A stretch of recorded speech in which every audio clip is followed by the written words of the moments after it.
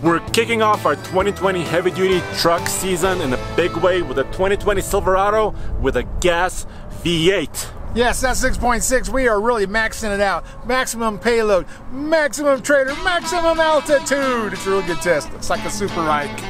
And in this video, we're gonna see how this gas V8 compares to the Duramax diesel. Stay tuned.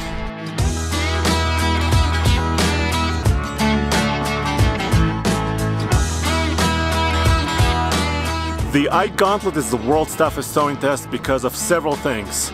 Number one, it's maximum elevation. We're going to over 11,000 feet above sea level.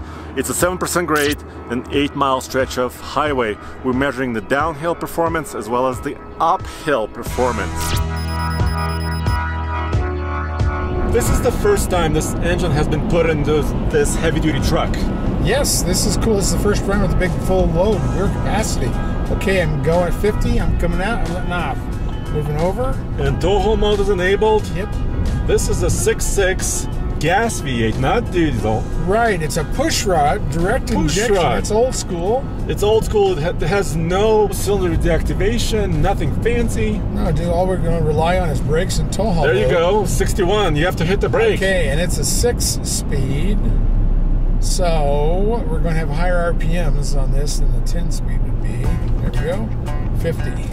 Now, what's your gain set at? I think we had it set at 7.5. That's about the same as the Duramax that we did with the same trailer. Right. I think these brakes are burnished on the trailer. We're okay.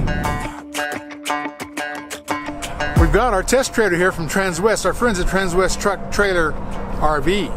This is a North Star Cimarron with living quarters. It's like 40 feet long. It's 32 foot on the floor, 8-foot neck. It also has it's a 4-horse slant. But this is a big, heavy trailer. We got loaded up to 16,000 pounds with the water totes and barrels in the back. So the biggest difference between a diesel and a gas truck, obviously turbocharging, right? Yes. And the diesel has an exhaust brake. Right, and this just uses the tow haul mode to upshift. We're going up to 4,500, 4,600 RPM. So finally it's starting to work for us, huh? Yeah, we finally got a 1 or 2 shift in there. And I'm trying to watch that thing move so fast. This has been a little bit of a tough drive. On smooth roads, you wouldn't notice so much difference, but on the bouncy roads, where I think we're hitting the bump stops on this puppy, 60. This is number 3? Yep, number 3. At the Fastlane Truck, we always do real-world testing, and this test is all about comparing the new gas V8 engine combination in this truck versus the Duramax 10-speed Allison combination. And on the way downhill, I knew the gas engine would perform a little bit worse than the diesel because there is no exhaust brake here, obviously. I just didn't know exactly how much worse it's going to be in terms of brake applications.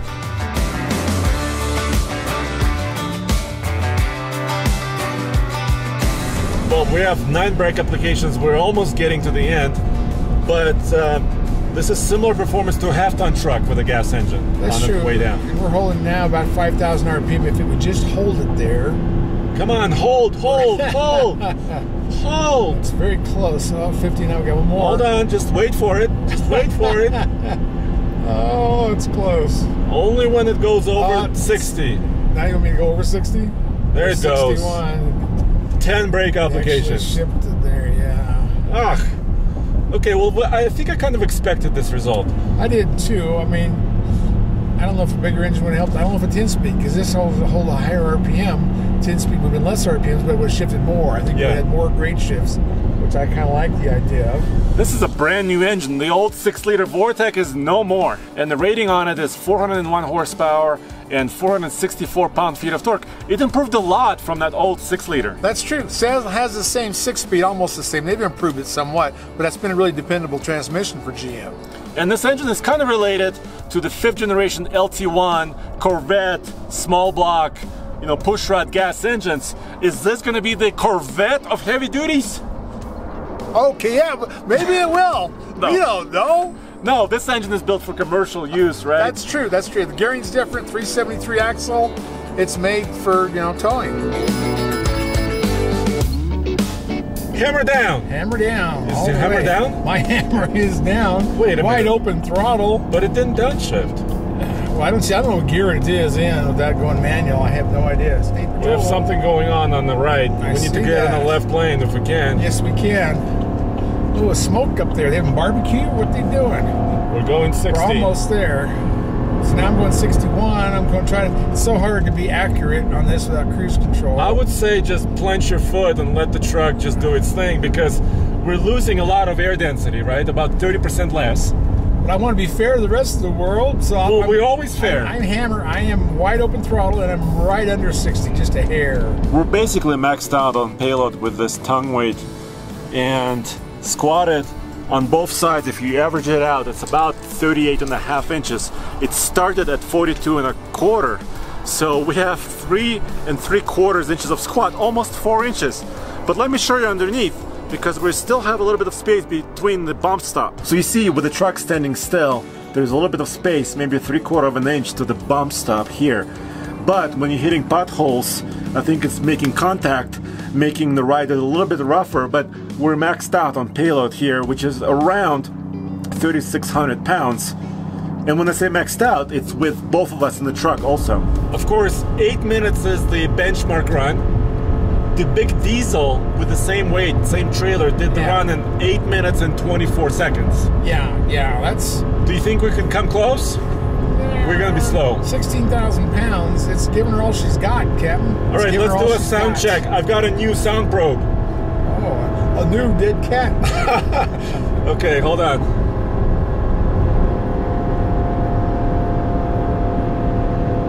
That's right about 70 decibels, so it's not too loud. No, that's about 5,000 RPM most of that run, so you got it as loud as this truck can get. So anywhere around 70 decibels is actually a pretty decently quiet truck.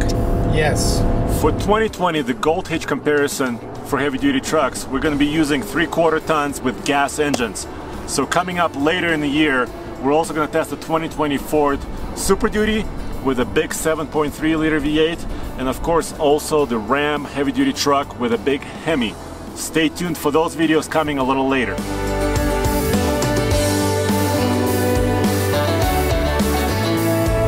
By the way, this truck has a longer wheelbase now, right? Well, the whole thing's longer. The cab's almost 4 inches longer. The bed's 4 inches longer. The thing is taller. Yeah. It's just an overall bigger truck. I mean, you know, 6'10" bed, that's a long bed for a short bed. And also the wheelbase is stretched about 5 inches or a little bit more, so it's supposed to be more stable. But this gas engine doesn't weigh as much as a diesel, right? Right. So I think their nose is up a little bit. Well, you know, we talked about where the ball is on this, and it's 2 inches behind the axle, which makes it about 5 inches where they used to be. And that's the problem with that ball placement. I don't know that it's good or bad, but on the diesel, you had that extra diesel weight on the front. It feels like porpoise action. It's actually lifting. But it only does it on rough road. If you're on the normal, good, great road, it feels fine. It feels a lot like the diesel. But rough roads really make this thing move. Yeah, and we actually have a camera under the truck, so we can show you some of the suspension movement. Hopefully we won't lose the camera.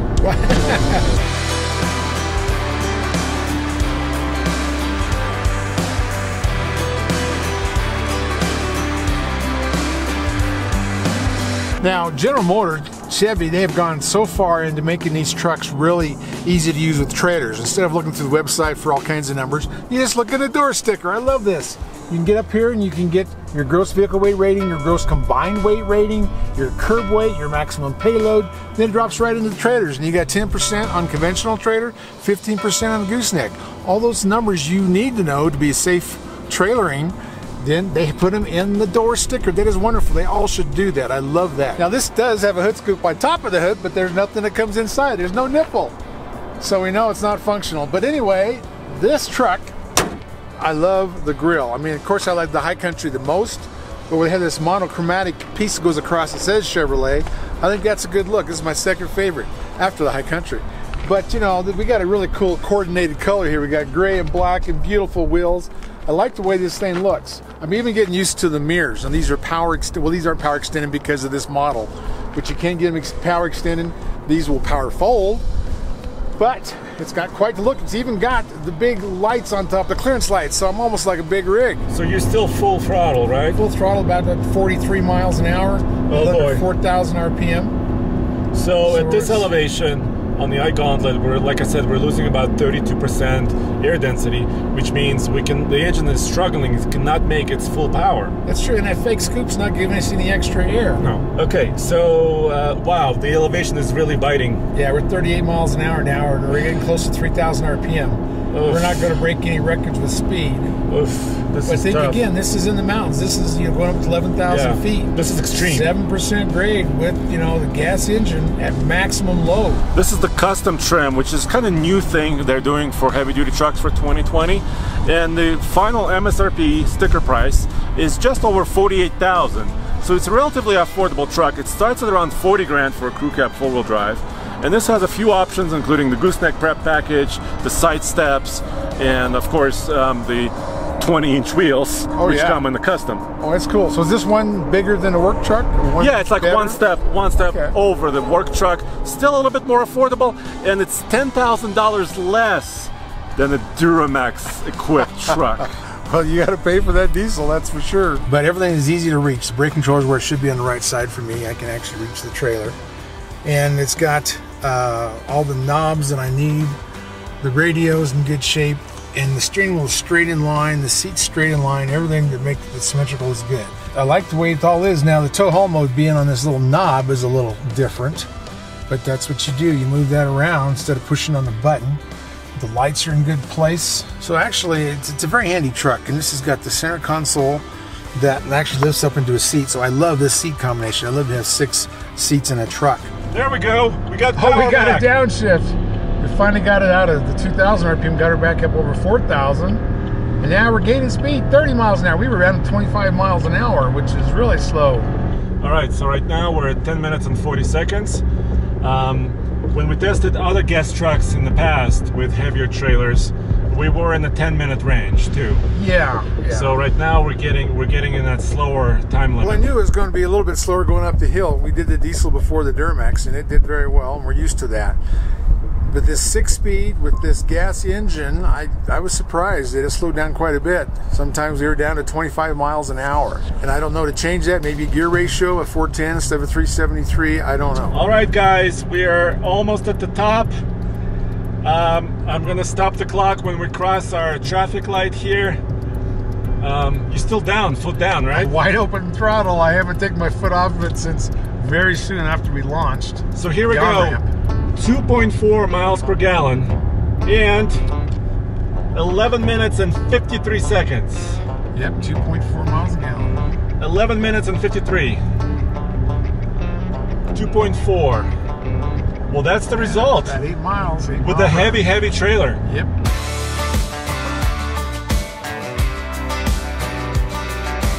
For Gold H Awards, we use a 100-point scale. 75 points are objective for the downhill and uphill portions, and 25 points for you and I each is a subjective score. And we judge squats, handling, interior comfort, mirrors, and technology. So how does this truck stack up on your scale? Well, technology, it's not a technology truck. If it was a loaded one, it'd have more toys, which I kind of like, and that's what you're buying that for. You're buying it for the simplicity and, and the price. So I don't downgrade on that, on electronics. But I think the interior was great. I like that. I like the way you can reach the controls, the brake controller. I ended up taking off, I think, one for the mirrors, because the mirrors are good. They're just not big enough glass, not far enough reach for you might like them a little bigger, but that's what they are.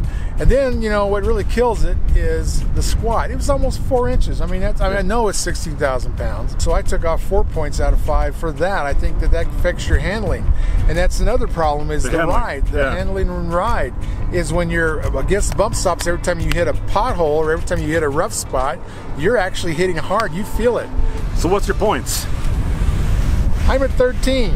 13 out of 25. Out of 25, yeah. My score is 15 points out of 25. I'm a little bit higher than you. Yeah. But I took off a couple points for the tall hood.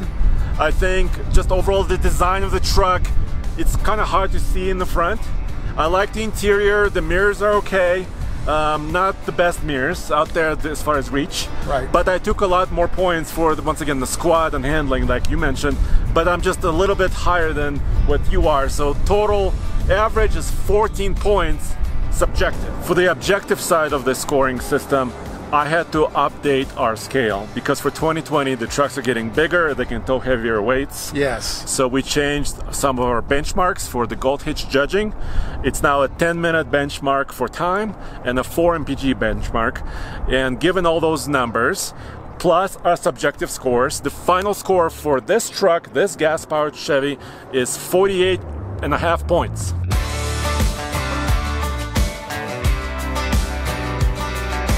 Is that just for the heavy duties, or is that all the trucks on the Ike? That's for heavy duty only. Okay. So those benchmarks and that calculation is for heavy duty trucks only. And guys, go back to tfltruck.com for more news, views, and real world towing reviews. And where else can they go? MrTruck.com. MrTruck.com.